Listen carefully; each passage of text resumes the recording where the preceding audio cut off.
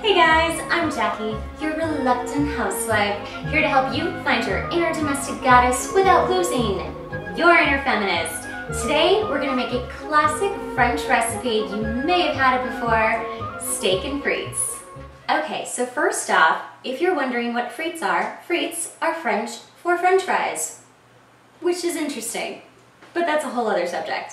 So, I didn't make French fries from scratch today. Sorry, that could be another video, but today we are not deep frying. We are just simply using some frozen French fries, which we are going to bake. Yay, easy, right? Set your oven at 450, stick it in there for about 20 to 25 minutes, and we'll get going after that.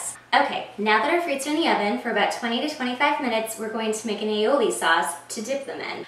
Now, if you've never made an aioli sauce, you're not alone. This is my first time too. I didn't realize how easy it is. It's very, very simple. But before we even do that, there's one more thing that you should be doing right now. It's very easy. Have your steak be resting in room temperature for 20 minutes. I have a New York strip steak. We're gonna grill this in 2 seconds, but let's make our aioli first. Okay, for our aioli sauce, it's really, really easy. You're gonna take a half cup of mayonnaise, 2 garlic cloves, you're gonna smash those or press them, 1 tablespoon of lemon juice, and 2 tablespoons olive oil. So, we have our mayonnaise already out. Let's just cut our lemon in half and squeeze out a lemon.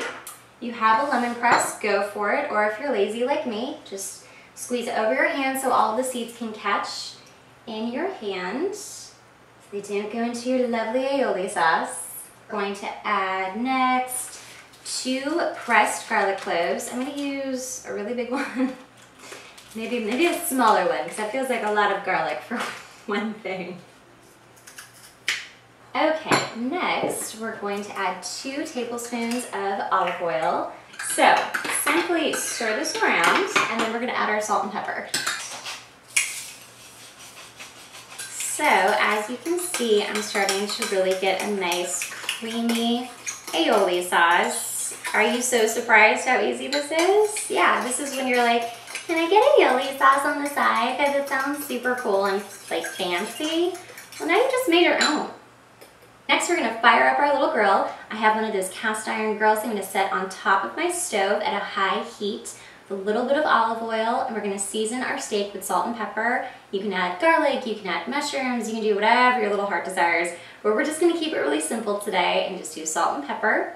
So for a medium rare steak, you're going to sear it on either side for 4 to 5 minutes each. For a medium to well steak, which is something I think I'm gonna go with today, we're gonna do about 8 to 10 minutes on each side. Okay, so this is my cast iron grill, which is awesome, I love it. I'm gonna set my flames on, not too high. It's gonna get real hot in here, but pretty high. And I'm gonna add some olive oil. Let's grab our steak. All right, here we go.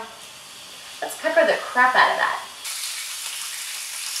Okay, we've cooked it on each side for about 8 minutes each, so it's gonna be a nice medium to well done steak. Let's take it off.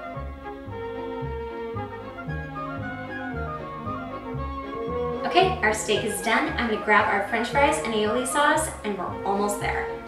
What is better than some French fries with your steak?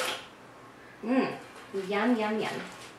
All right, we've got our aioli. I'm gonna add a little bit of salt to our French fries, a little to our steak, a little pepper. Let's get a nice dollop of our aioli. I'm gonna swirl that around just one more time.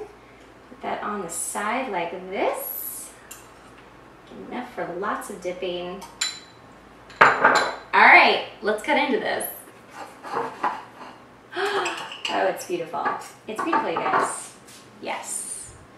Yes. Oh, I'm so excited. I'm so excited. Here we go. Bon appetit. Mmm. Oh, it's so good. Oh my God. You know, I am not a big meat eater, I'm not. But I gotta tell you, when it's done right, which I did it right, pepper, it's pepper. Just lots of pepper and lots of searing. It's pretty good. Let's try it with the aioli. Oh my gosh. This is such a great recipe. This took like 15 minutes, like all together, really. I mean, maybe the fries took longer because they needed to bake, but it's so easy, so impressive. Do it on a date, do it for your husband, do it for your wife, whatever, do it for your boyfriend. You'll be like, I'm such a good cook, like I'm amazing. Look what I made you a steak. Anyway, I gotta get to eating this, so thanks for joining me, you guys. I'm Jackie, your reluctant housewife, here to help you find your inner domestic goddess without losing your inner feminist. Catch me at yourreluctanthousewife.com on Pinterest, Twitter, Snapchat, Facebook, Instagram, Your Reluctant Housewife. Say hey, leave a comment, and I'll see you next time, guys.